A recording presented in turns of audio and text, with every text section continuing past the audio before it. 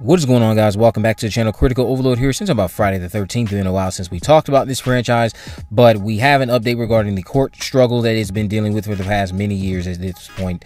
This update's coming to us from Larry Zerner, who played Shelley in Friday the 13th Part 3. He went on to become this lawyer. He's been providing all the updates while this has been happening. So yesterday he put out this tweet thread of updates. He said, "It's 4 p.m. and I still don't see a cert petition filed with the Supreme Court in the Friday the 13th case. What does this mean? Well, it means the case is officially over and Victor Miller owns the rights to this screenplay, or to his screenplay in Friday the 13th, but only in the U.S. There's an important question he has here at the second half. Can Victor and Sean just each make their own separate movies? Not really, because Victor only owns U.S. rights and only to the first script, and Sean's owns adult hockey mask wearing Jason, but can't legally use him in a movie without Victor's permission. It's complicated." Then the final thing he said was, "Hopefully we'll hear some good news in the future. In the meantime, this Friday is Sean's 80th birthday, so everyone please wish Sean a very happy birthday. No trolling, and we will see what 2022 brings. Happy New Year, everyone." So, of course, if you want to go ahead and read that thread on his Twitter page, there's a lot more details, because I think he also put out his idea that he thinks that they're working on some type of resolution where they are having discussions about how to go about making a new movie that they both can agree on, that being Victor and Sean, in this case, Victor Miller and Sean Cunningham. So, honestly, I think the adult version, Jason, is the route most fans will want to see, because if you can somehow make a follow-up to the 2009 reboot, then I think that'll satisfy a lot of people. But if you just go ahead and do the reboot route once again, I don't think there will be that many people that will be against it, only because of how far in the ether Jason has been since that 2009 film. I mean, the best thing Jason has had since then was a decently enough game from Gun Media that honestly was cut short from it. The potential it had was cut short because of this court struggles that they've been having going on, and hopefully we get to see something in the future from this franchise. Honestly, the thing about it is, I would say that it's better to think that we will get another film just for these two to make up for all this money that they've wasted in court, going back and forth about this issue that they've had. But we could also end up in a scenario where we ultimately don't ever see Jason Voorhees again, because of them not being able to come to a agreement on anything regarding what the next step should be for them as it relates to going further in with the franchise, how to make some money back from, again, the money that they've wasted in court.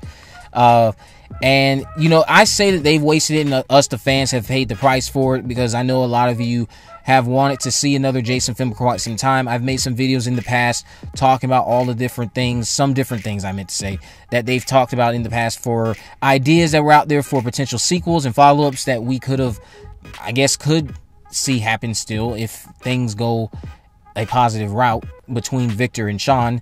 The honest opinion I have about this is that I just hope that we get a movie that would spawn a resurgence of the character, so that way it can have at least one final good run, last hoorah, just like how Michael's had a resurgence, just like how Ghostface is having its resurgence.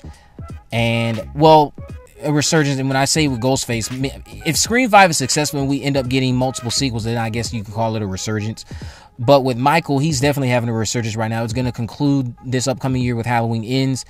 But Jason and Freddy, they have just been not participating in this. Chucky has season 2 coming out next year.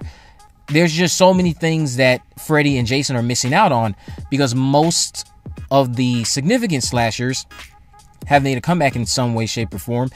Michael being the one that's been the most successful, I would say, since his comeback, given the success of the 2018 film and the success of Halloween Kills, and now we have Halloween Ends that will write off that trilogy that we have.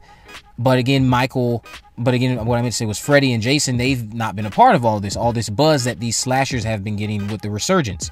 So I would love for Jason to have a film that comes out that either spawns a few more entries afterward.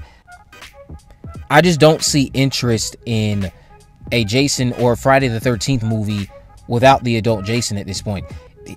He's been the staple since the second entry. Since Friday the 13th Part 2, he's been a staple. The hockey mask became another huge component of that character staple in the third entry.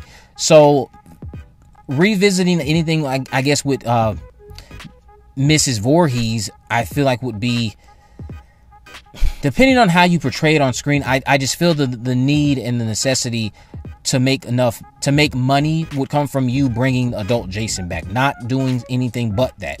Not to say that you can't do anything but bring adult Jason back. I just feel that that is where the money would be for these two, because again, they have wasted money in court. They let their egos get the best of them, and they've been in court for years. So, you know, I don't have all the ins and outs of it, because then this is not my court trouble. This is between those two grown men. But it's just the fact of the matter, if they really, in my opinion, are looking at trying to make money back from what they've lost, then it would be doing a movie with the adult Jason, not doing anything but that.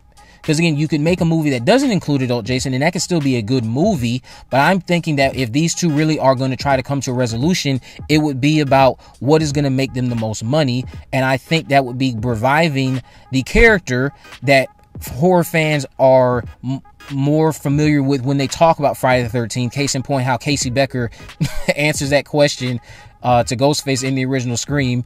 Instead of saying Mrs. Voorhees, she says Jason, and that's incorrect.